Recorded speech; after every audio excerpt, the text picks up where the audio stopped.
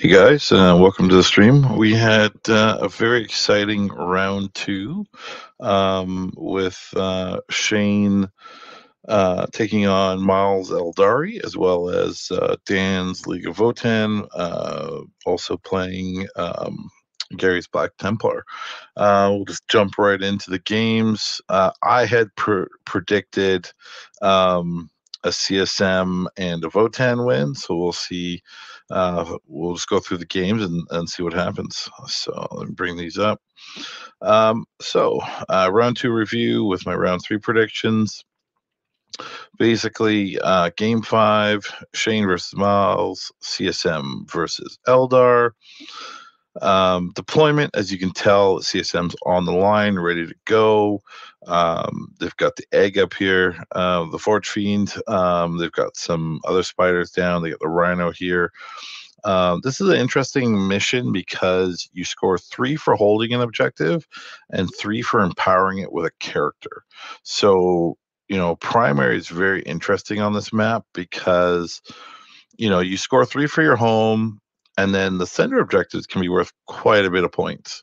So you can tell by the Eldari deployment, obviously much more conservative. Tons of stuff on the CSM side and Deep Strike, and a fair bit for the Eldar, but a lot of shooting on the board with the Eldar. Sort of what I'm going to say is a key moment in this game. One of the things I took away from this game, and one of the things you'll see is the Wraithguard block moved up when they actually phantasmed forward and almost killed the Forge Fiend after the Forge Fiend hurt them, took out a few units, but that block is so resilient.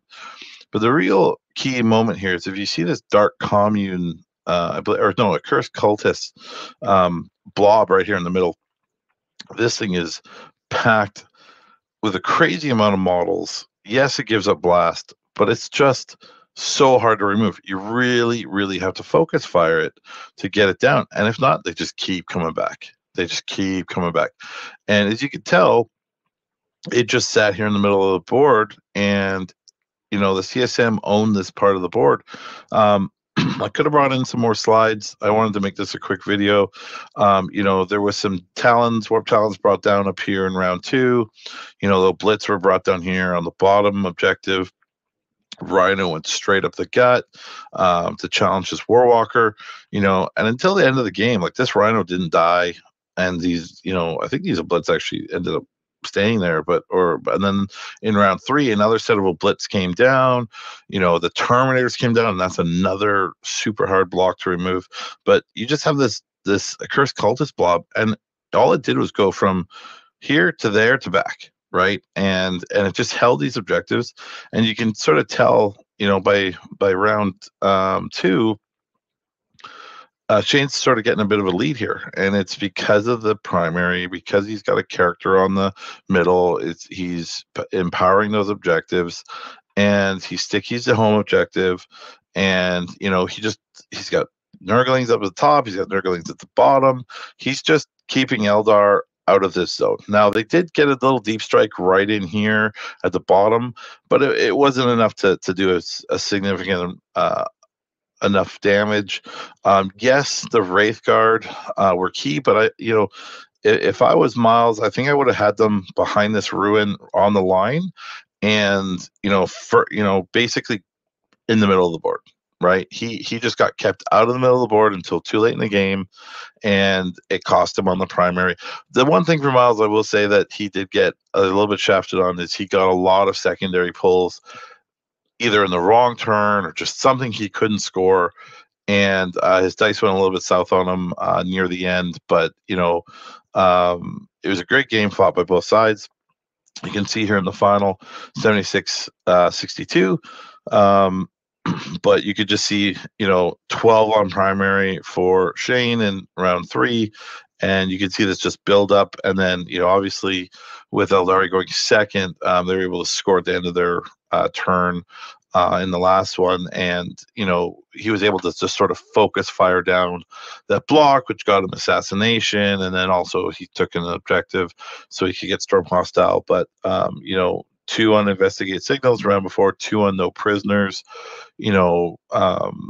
really tough secondary picks, but this was really played well by Shane. He just kept putting enough on the board to hold the Eldar back, and just he died. Like, he was getting withered down every single turn, but he just kept him back, and kept that primary scoring. So hats off to Shane. So I predicted a CSM win. I got it. We'll see what happens in the next game. All right, game 6, Dan versus Gary. I predicted a Votann win. The list has got so much firepower. It's a very hard list to play into, but the Black Templar are no slouches. As you know, we see here on the deployment, Black Templar ready to go, dreadnoughts on the line. You have the Sword Brethren in the middle with Helbrecht. You know, that won Gary his first game against Liam, taking out the Satan turn 1, I guess. And you know, he's got his 2 whirlwinds in the back that kind of keep you honest. And Gary used these to great effect. He was taking these bikes out. He knew with the Votann, he had to take the bikes, and you can just see how much Votann are off the board, right? There's literally half the army. It's like just under 1,000 points. And then the reserves for Gary, you know, he's got some Centurions, I believe, and some aggressors. But again, you know, a lot of Votann off the board. Dreads are poised and ready to go. You got infiltrators in the back, keeping that 12-inch deep strike bubble. You know, also very hard for the Votann to get back there. And this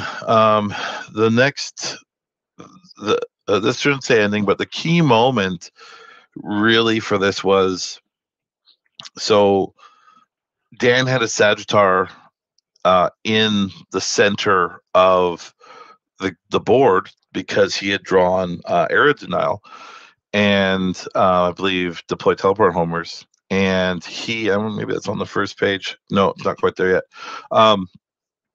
So he parked the Sagittar in there to get those.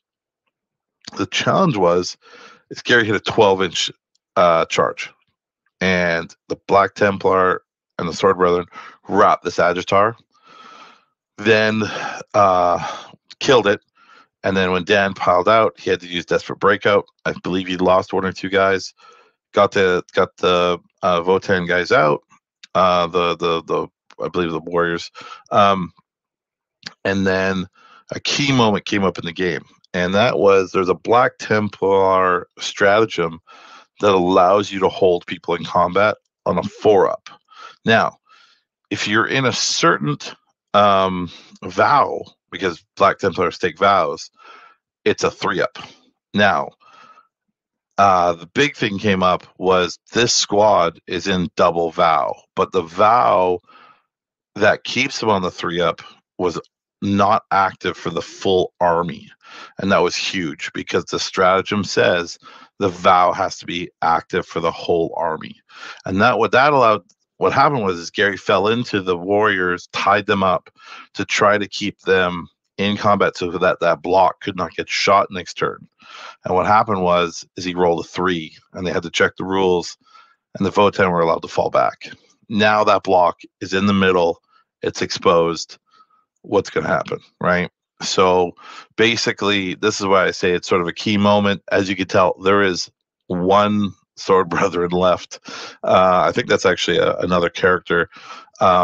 This thing got pummeled from every side, getting shot at, and then Dan charged in with the Hearthguard and just was able to pick up that block.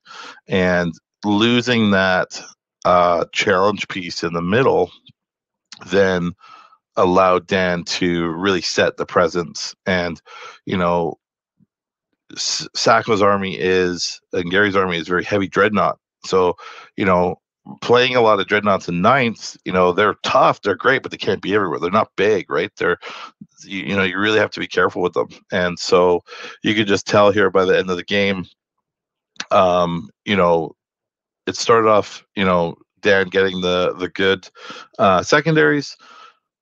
Gary was pulling good secondaries as well.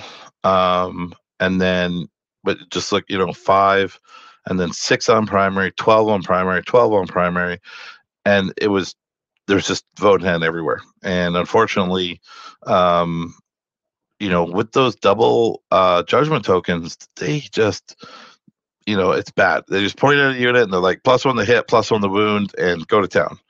And they have a lot of tricks where the bikes have searchlights and they have different scanners, so they ignore cover.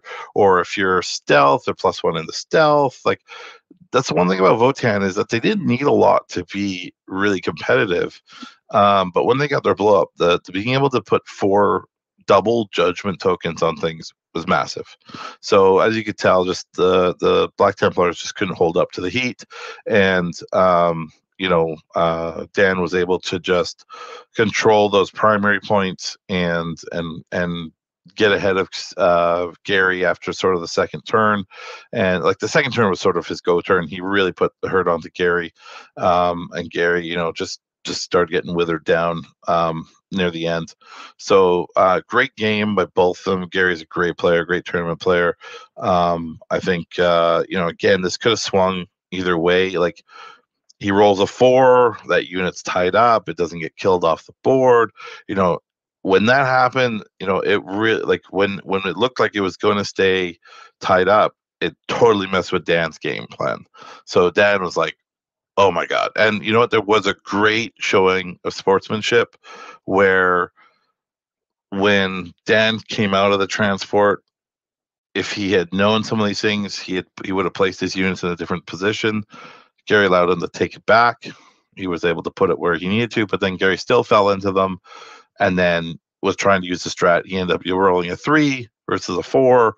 That's sort of the key moment, because if that unit stays there, the next turn they're in Miner's back line, right? They're just leapfrogging across the board.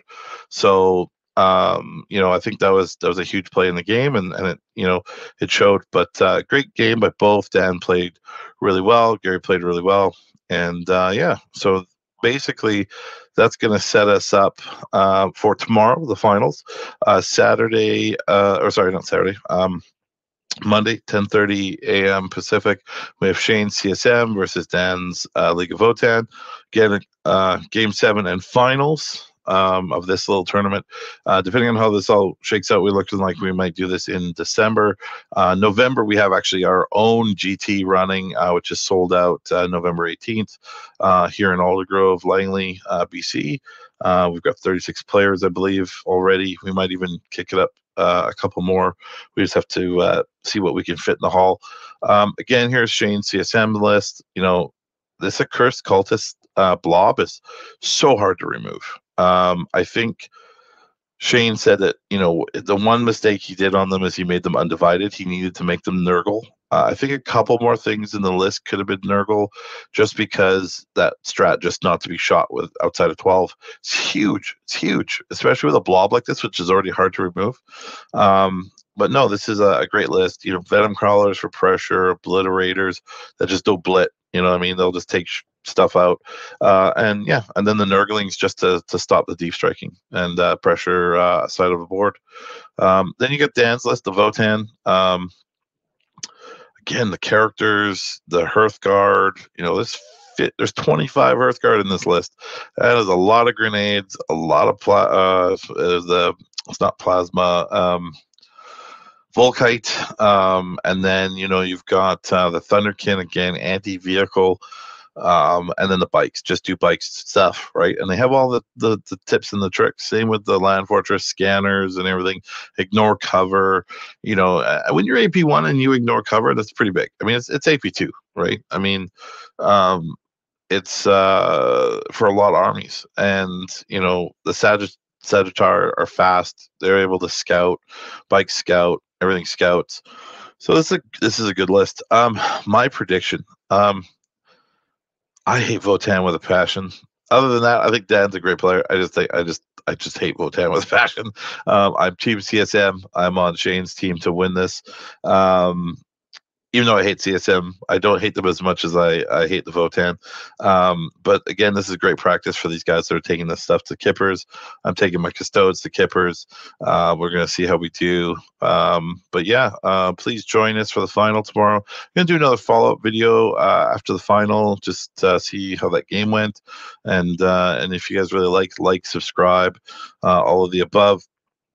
And yeah, and then if you're able to, we'd love you to be a member on YouTube. It helps us provide content like this, and join our Discord. All the links are in the video. We're going to be doing a little bit more social media presence in the future, but if you like what you see, please subscribe and join the membership. But yeah, have yourself a great evening, guys.